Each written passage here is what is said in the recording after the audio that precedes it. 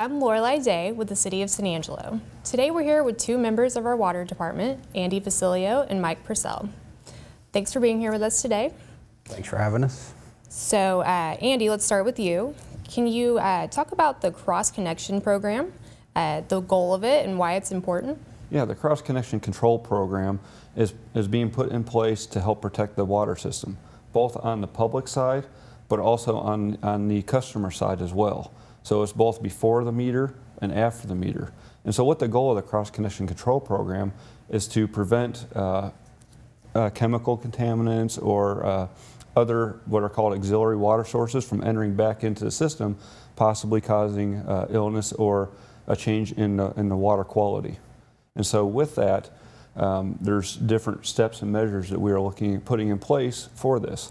Some of it includes customer service inspections. We're looking at implementing an ordinance. We've already adopted a customer service agreement.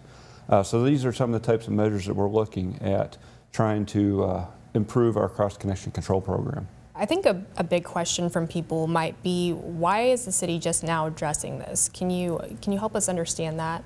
Well, it has been addressed in the past. So even before the February contamination incident, there were customer service inspections being done through our permits department. Also, we did have some ordinances in place. Since February, we've been working on trying to enhance our program. We've been working with TCEQ. We've looked at some of the commercial industries, things of that nature up in the Paul Ann area. We've also branched out to other potential contaminant sources or areas of concern, I would call them. And so even though a whole lot hasn't been publicized since February, we have been putting a lot of things in place. We do have a draft ordinance that's partially complete that we're trying to work through. We've adopted a customer service agreement as previously discussed. And all of these are different measurements that we're trying to put in place to enhance that program to help protect the public. So a lot of these things, you know, they've been going on, it's just that the public might not necessarily see them. That is exactly correct. Mike, moving on to you. Can you talk about what a CSI is?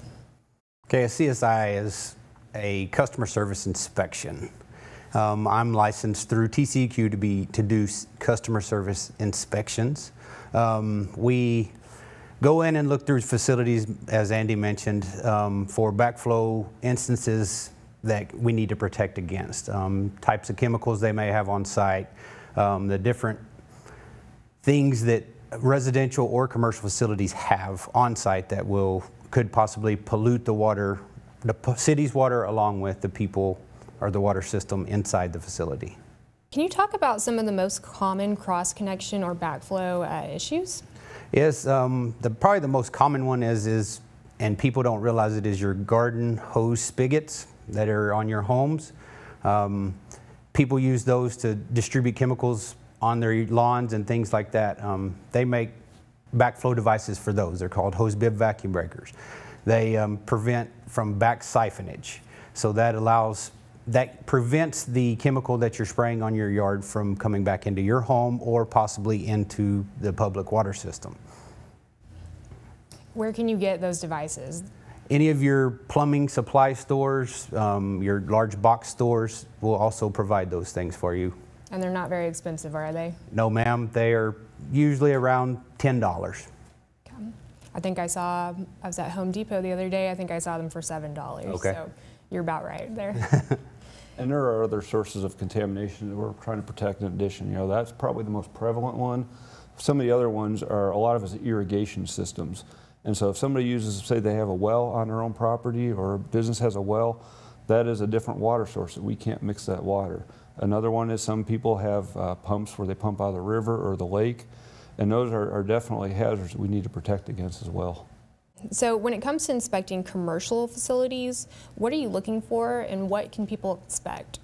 First off, we'll call them, let them know that we're coming. We're not going to just spring up on someone unless we have a reason to. But most of the time they'll receive a phone call from us that states that, hey, we need to come and do a customer service inspection at your facility. We'll set up a date and time with you to come and visit. There will need to be someone there that will walk us through the facility. We will start at the meter and we will go around the outside, the exterior of the buildings first, and then we will go inside. We'll be looking for types of chemicals that are used within the facility. We'll look for other water sources, as Andy mentioned, wells, rivers, streams, anything that they may be using the water from for their facility. If they have boilers, things like that, we will be investigating the whole water system. I mean, we'll be walking into bathrooms, looking in underneath sinks, making sure there's no way that water can come back from the factory, let's say, into the bathroom and contaminate the water system in there. How often are commercial facilities inspected? It will depend on the hazard type mainly. We have 2 types per TCEQ, as a health hazard or a non-health hazard. So if you have chemicals on site that are considered a high health hazard to the public, you'll probably see us more often than the people that don't.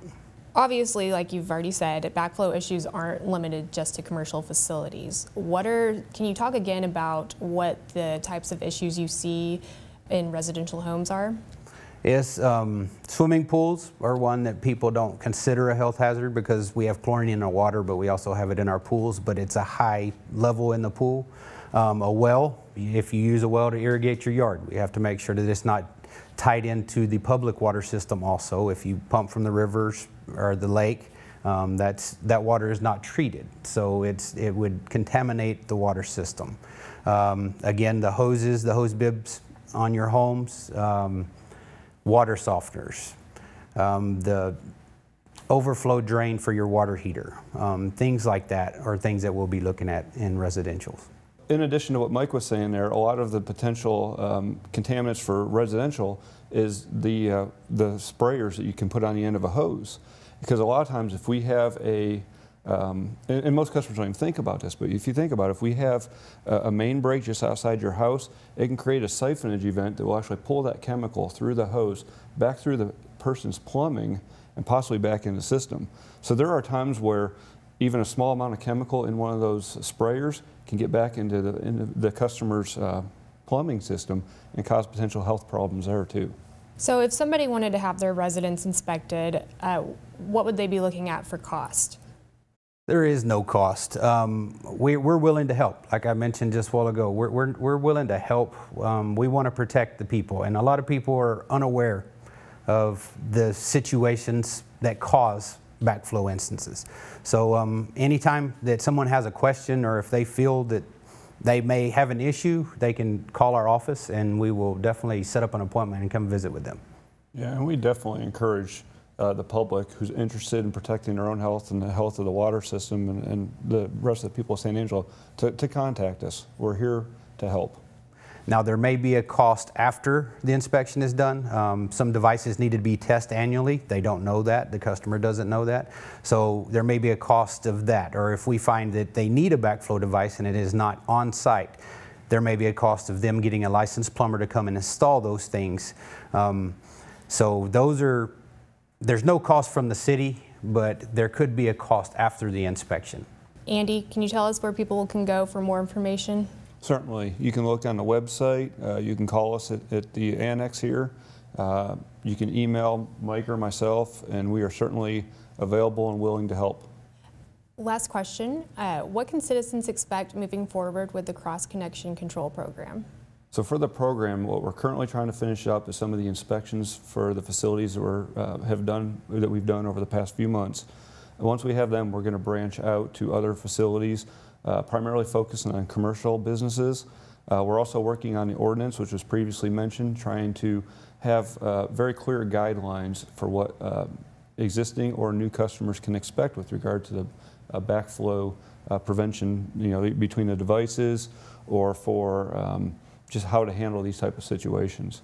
And so we are very excited about the program. We're excited about bringing new folks on and trying to continue working really hard and diligent to try and protect the water system.